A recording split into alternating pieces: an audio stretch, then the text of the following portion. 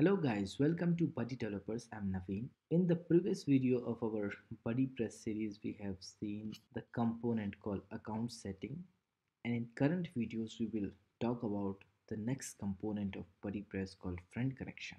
And since this component is somehow related with notification component too, so I will enable both of the component and we will see how they function.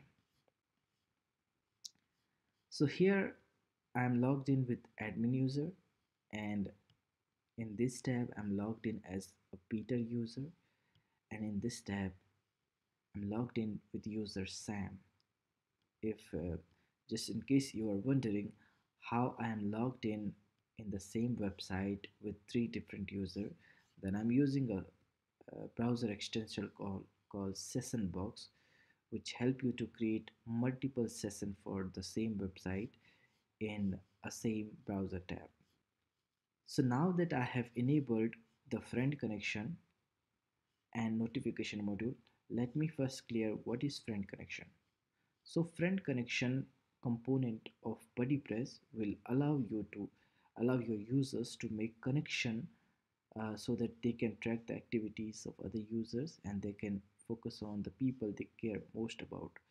So in simple word, friend connection is something similar like Facebook friend feature, where the user of your community website can send friend requests to other user in the same website, and also they can send them private or public message. So similar like Facebook, they can make friend if you have enabled this component of BuddyPress. Notification component of BuddyPress is to notify users about different activities that is related to them.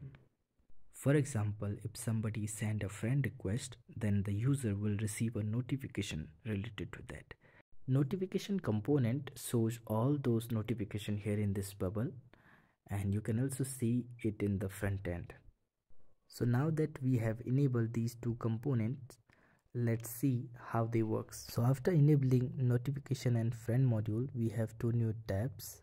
Notification tab where a user can read all the notification that they have received, and in the friends tab they see the list of friends they have, and in the right now there is no friend, and in the request tab they see all the friend requests that they have received. Now let's go to the members tab and let's add few friends. You can see a button here, add friend. So by clicking on it, user can make friends. So I'm sending a friend request to Peter, and let's see where I'm logged in as Peter user.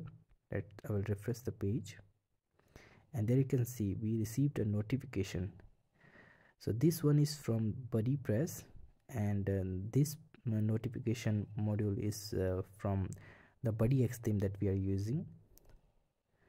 So now we are here in the notification tab, and I can mark the notification read.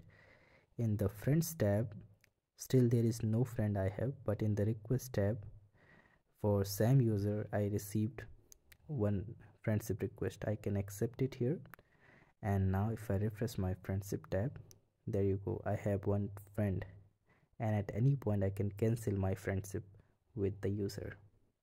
Now let's go to the tab where I'm logged in as Sam, and from the members page I'm gonna send friend request to Peter. So now if I refresh the Peter page, there you go, I have one friend. In the request section I receive a request from Sam. I can accept it, and now if I check my friendship tab, I have two friends now. So this is how the friend connection and notification component of BuddyPress works. In the upcoming videos of this video series, we will check other components, and meanwhile, if you have any doubts, any query, you can let me know in the comment section of the video. I will reply to them, and possibly if the query is major, I will create a video for it. Stay tuned. If you like this video, don't forget to hit the like button and subscribe to our channel for more such helpful tips. Have a good day.